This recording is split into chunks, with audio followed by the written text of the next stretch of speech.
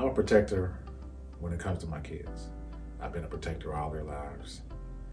At least I see myself as a protector all their lives. As well as, in my professional life too. I protected people from all type of situations, from harming themselves to other people harming them or preventing them from being harmed. Yes, I have used, my parenting skills to touch other youth. I have used my parenting skills to help other parents.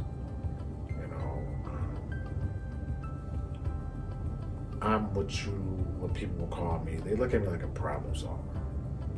Anybody with a problem, even in my family and friends and my kids' friends, and I've had my kids' friends' parents call me and ask me for advice about what they should do about certain situations. So I just consider myself like a problem solver. Because people have a problem. A lot of times, I'm the first person they think to call, and I just try to help them out, give them the best, possible, lawful answer I can give them, no matter what situation.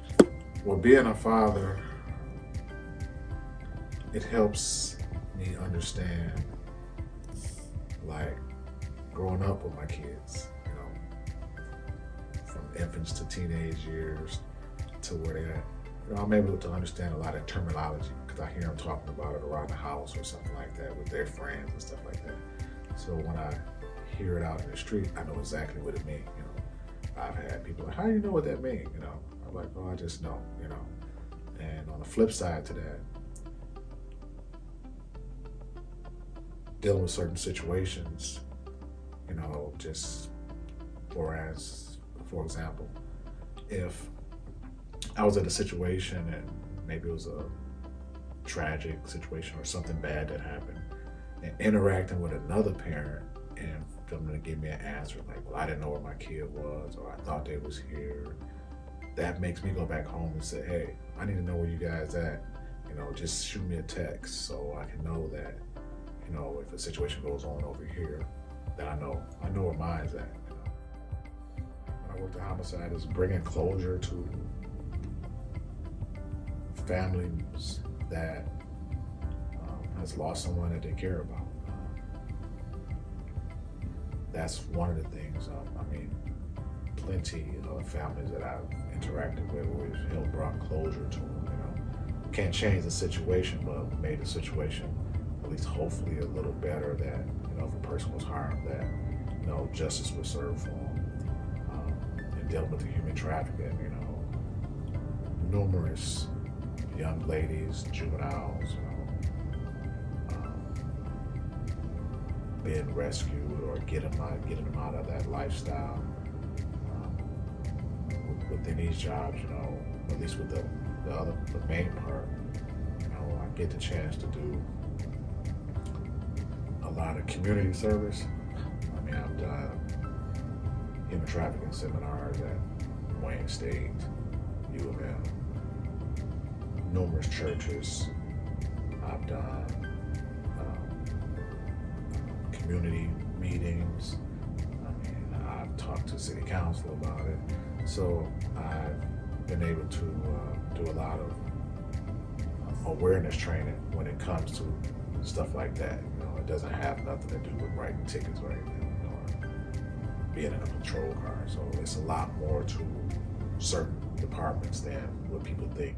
I would be, say, communication, understanding, having compassion, and still have boundaries, when it comes to this job. And that's some of the most important things I think that a person should have when interacting with people in many different situations. You have to have an open mind, and like I say, one of the things is be understanding where a person may be coming through, because people go through things and you don't know what type of day they're having. versus